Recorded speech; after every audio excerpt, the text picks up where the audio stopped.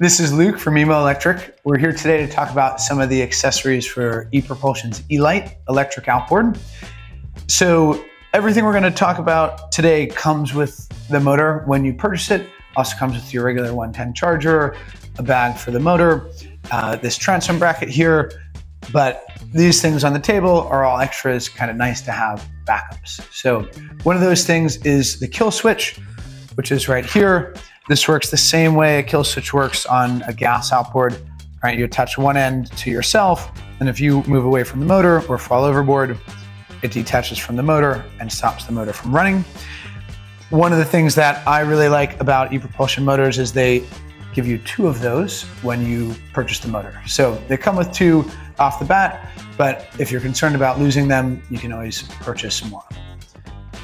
Another product that we recommend purchasing with your eLite is an extra prop. So when you buy a prop, it comes with the propeller as well as the Allen screw and a shear pin that fits inside of here. Again, the motor comes with one, but if you break it or you break the shear pin and you have one on hand, you're only off the water for a couple minutes while you change it out. If you don't have an extra one, then you've got to wait to get a new one. Finally, the last thing we recommend purchasing with your eLite is an extra trim pin. So the trim pin goes right here, but unfortunately it doesn't lock into the motor all too well. You can see right now when the motor's down and there's pressure on it, you can't pull it out.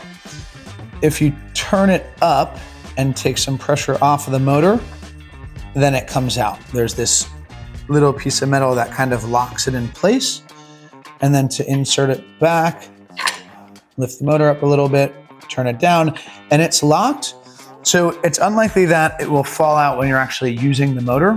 But if you take the transom bracket off of your boat and there's not pressure from the motor on that pin and the bracket ends up upside down, it can fall out. We've had a couple customers who have lost theirs. It's not an expensive part, so we do recommend having a backup just in case. If you do lose the trim pin, your motor will still work without it. The only issue is that the motor will sit in the all the way down position, right? So the purpose of this trim pin is so if you have an angled transom, you can put in the trim pin in the appropriate position, and then the motor will sit perpendicular to the bottom of your hull. Of course, it doesn't look perpendicular now because our motor stand is 90 degrees. But anyway, if you lose the trim pin, the motor will just sit in the same position it would as if the trim pin were in that first hole. But if you go into reverse, the motor will lift up, right? It won't be able to lock down. So you'll always be in that anti-grounding mode if you don't have a trim pin. So not the end of the world, but it's a relatively inexpensive part to have on hand in case you do lose it. So the other accessories that people like to purchase with the eLite are the 12 volt and the solar charge controllers. These have been in pretty high demand recently, so we actually don't have any in stock with us today.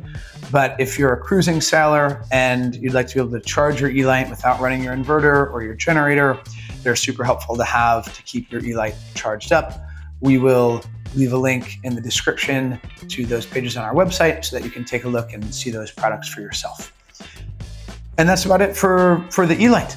If you have any questions, feel free to leave them in the comments below, and please like this video and subscribe to our channel for more videos on ePropulsion products and electric outboards.